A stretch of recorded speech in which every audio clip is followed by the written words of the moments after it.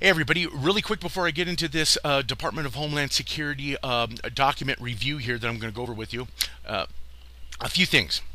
One is if I make a mistake here, because I'm really coffeeed out right now and I'm really spinning my wheels, I do not script my material. So if I make a mistake somewhere, don't think that I'm incompetent to be able to put this material out. I happen to be quite intelligent, and I know where every state is. I know where Iowa is. I know the capital of almost every state that's on the map. It just sometimes when I get coffeeed out and I'm rushing and my mind is spinning, I tend to make a mistake. But it doesn't make me incompetent. Just wanted to put that out there. So now a few things here. Yesterday, I know I said I was going to put this information out, but my computer had an overheating problem. It's been having an overheating problem, and yesterday it overheated again and shut down. It would not turn back on. I had to get my backup computer out, get that going with programs and everything. I went to plug this back in later on in the evening. It came back on, so now I got external fans pointing on it until I get the fan situation fixed there. Here are the documents right here. They are sitting here right next to me, and this is actually this right here. As you can see right here, somebody in a comment told me that these documents are already online for you. So I said, okay, great.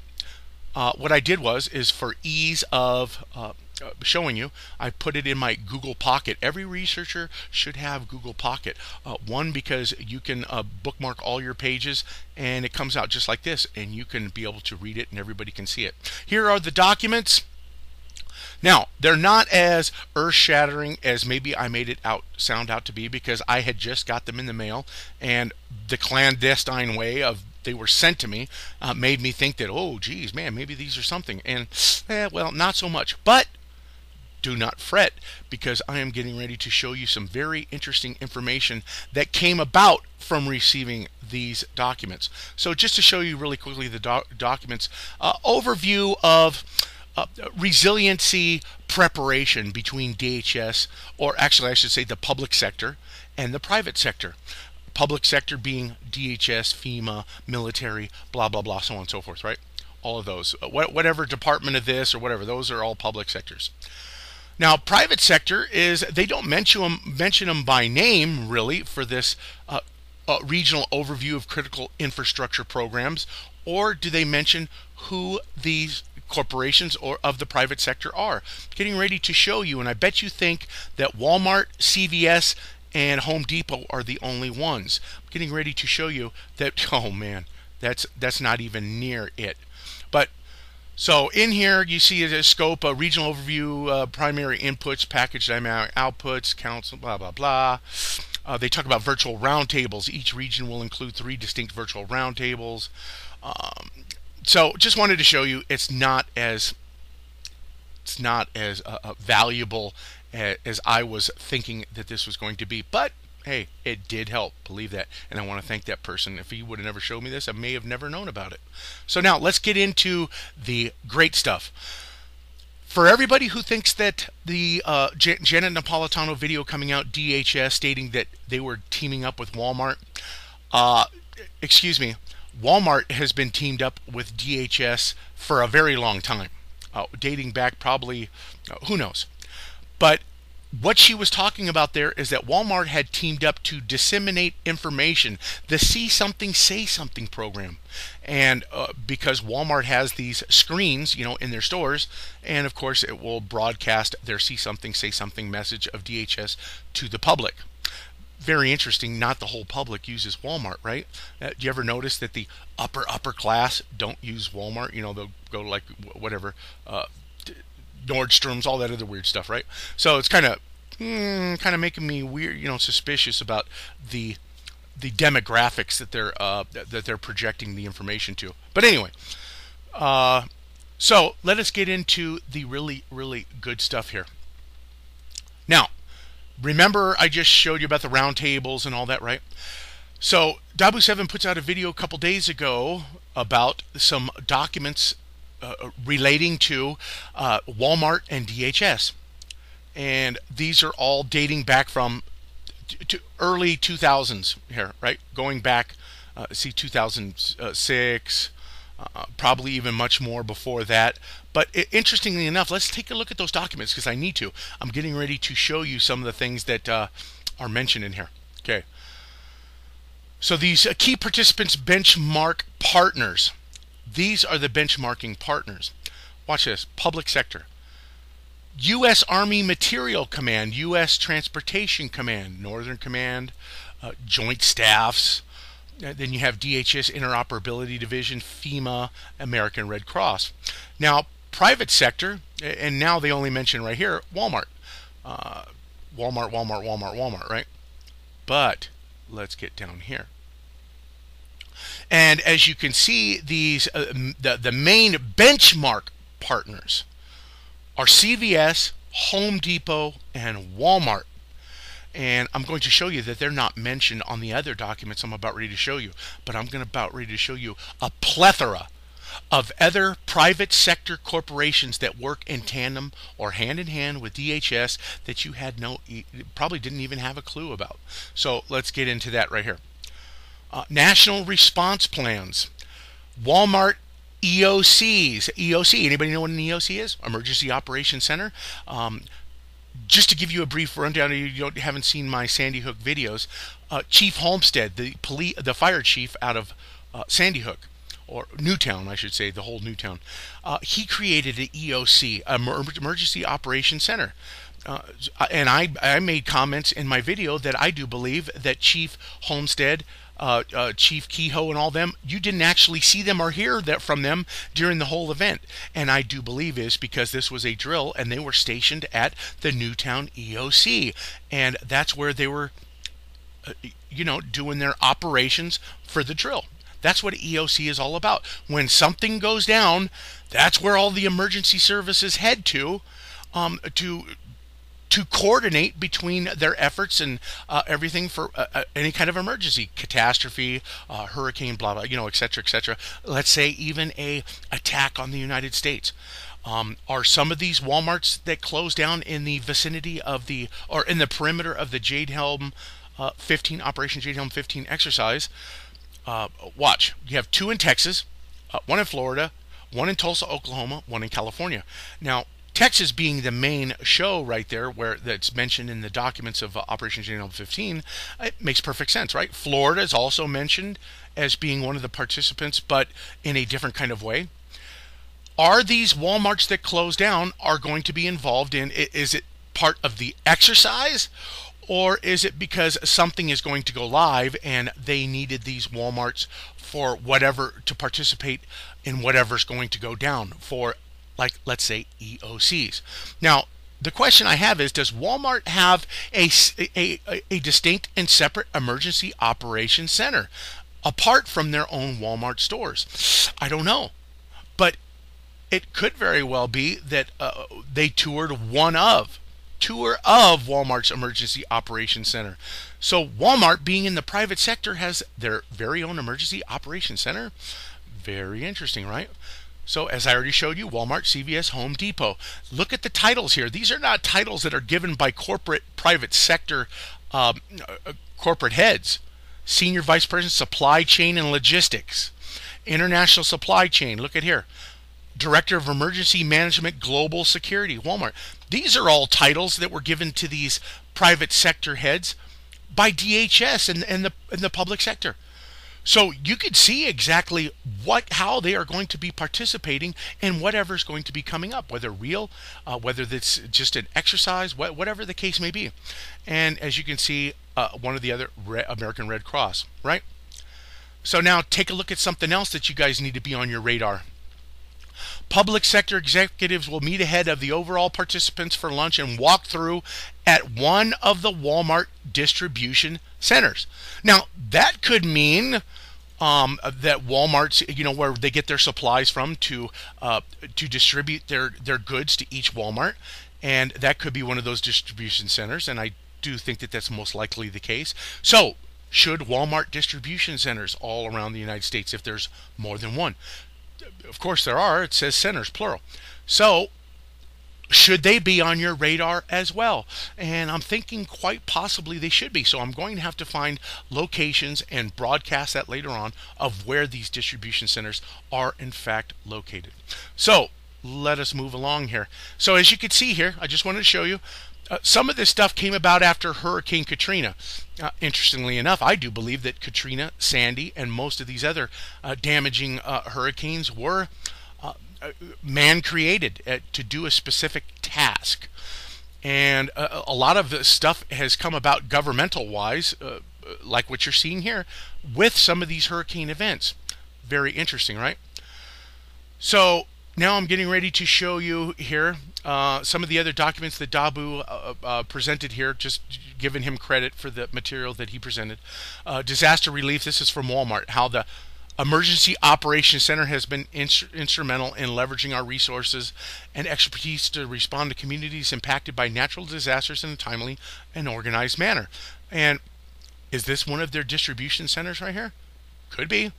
And is that possibly where their EOC is? I don't know.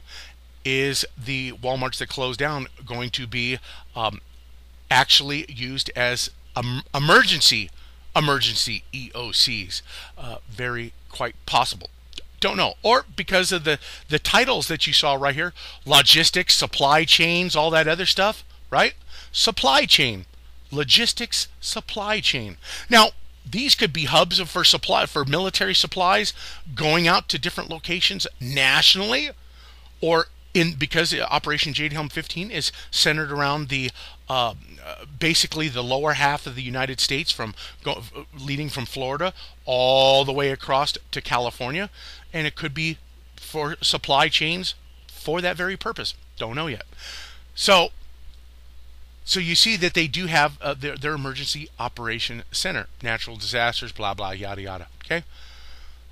Here also you see Walmart is well known for its responsiveness in immediate aftermath of a natural disaster.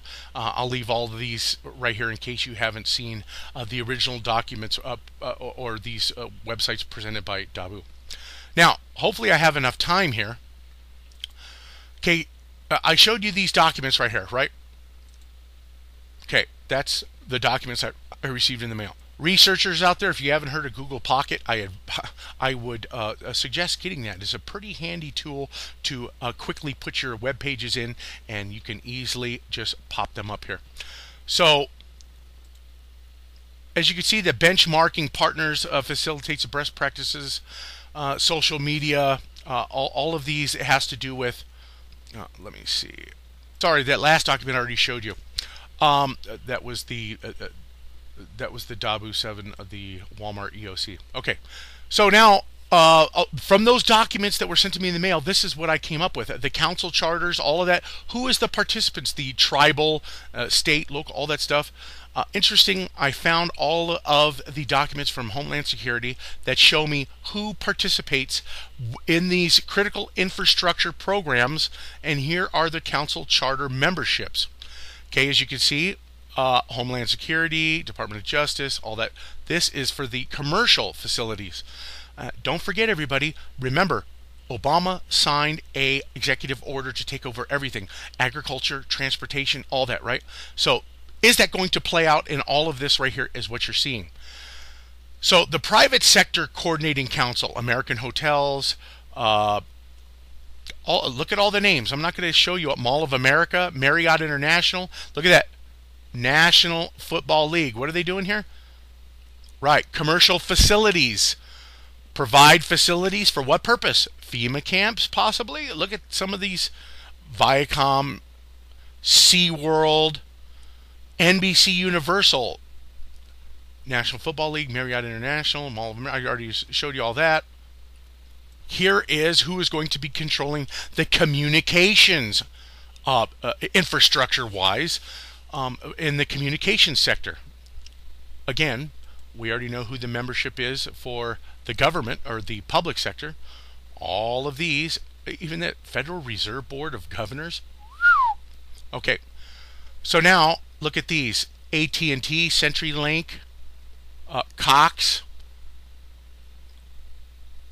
Motorola, Sprint, Time Warner Cable, US Telecom, and you know that there's some that are not on here. So you know that this is not all about, we have all of the whole industry in our pocket. As you can see, these are the ones that do work in tandem, hand in hand with DHS. So take a look at that. I will leave all of these links for you. Here is the interesting stuff. Okay. Whoops. No, not that. Let me stop this. Critical manufacturing sector. Now, if a major situation were to go on and conditions became critical, is that what they mean? That these would be let me explain to you, like in prison, right? If there is a emergency that happens, like let's say there was a riot or whatever, and the next day, prison jobs that they need to keep open, let's say, for food, preparing food, they call them critical workers. Okay, that's when a situation becomes critical. They will have workers, and that's what leads me to believe, if I use that as an example, that's what this is about. When a condition becomes critical, these are the manufacturing sectors that will be utilized per se. Bridgestone, Aerojet, Caterpillar, Chrysler, Cisco Systems, John Deere and Company, Delphi, Emerson Electric. Let's see, Ford Motor Company, General Electric. Very interesting. General Electric played a huge part in the Sandy Hook's hoaxathon. Harley Davidson, you suckers, I ain't messing with you guys anymore. Intel, look at all these here. United States Steel, Whirlpool, this is just to name a few. Penske, all this. Raytheon. Remember, Raytheon just got a huge contract to redo the what is that mountain, NORAD mountain over there in Colorado, whatever state it was. Okay, so now you see that critical manufacturing sector, defense industrial base sector, and here is your governing body, or from the public sector, all of this, and here are your sector coordination council. Now, does that mean that this is just a council and there could be other agencies? It could be. But BAE Systems, Booz Allen Hamilton. Hello, everybody. We've been talking about that here in videos in the past couple months. Boeing, General Dynamics, General Electric again, HP, White, let's see, Northrop Grumman, and Rolls-Royce North America, huh? Okay, let's take a look at some of the other interesting stuff. Information technology sector. Here are the membership here. Adobe, Cisco again. Let me see. Dynetics, eBay. Here you go. Google. Yes. Hewlett Packard, IBM.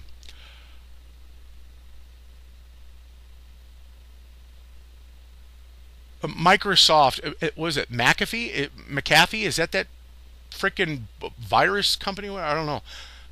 Oracle, just Siemens. Take a look at all this. I'm not going to read them all off to you. Verizon, Xerox, all that. But I'm not even going to show you the rest. I'm going to leave them in the description box for you. I'm going to only show you one more, and I'm going to explain something to you here. Let's take a look. You guys remember my interview with about Operation Choke Point. This is the Florida pawn shop and gun owner, or pawn shop and gun store owner in Florida. Remember how he claimed he got a letter that told him that they were no longer allowed to bank with SunTrust. So SunTrust cut him off. He said in the interview, well, I went to Bank of America and they also told me to sit and spin. So he went somewhere else, right? So you can see that in the interview. I'll leave the link right here, and you can check that out. That he did mention that's who he was banking with, SunTrust, right? So let's take a look. Here is the financial services sector, right?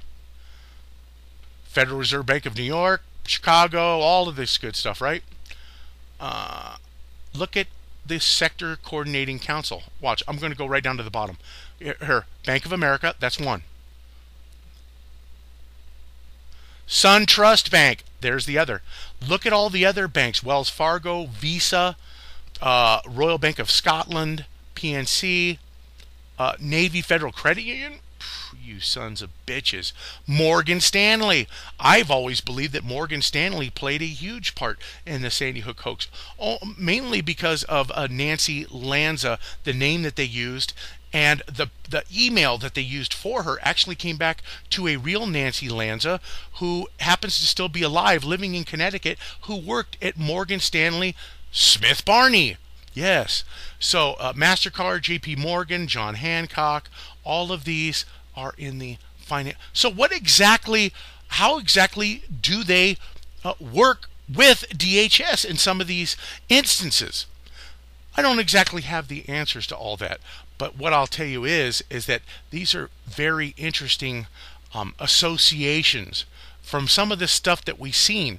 Operation Choke Point. Is it because the government is having their partners in crime, that's what I'm going to call them? That's a criminal act to me. And these partners in crime are working with the government, DHS, FEMA, all that, to cut off guns, ammo, everything else, not just coins, pawn shops, all that, what's listed in the Operation Choke Point directives. So there you have it. I'm going to leave you links for all of this that you see. And sorry the video took so long, but hey, maybe some of this right here that I'm not being able to put together for you will actually jog something in your mind, and share it with me, and that way we can put out some more material about what it is that we're seeing here. Thanks, everybody.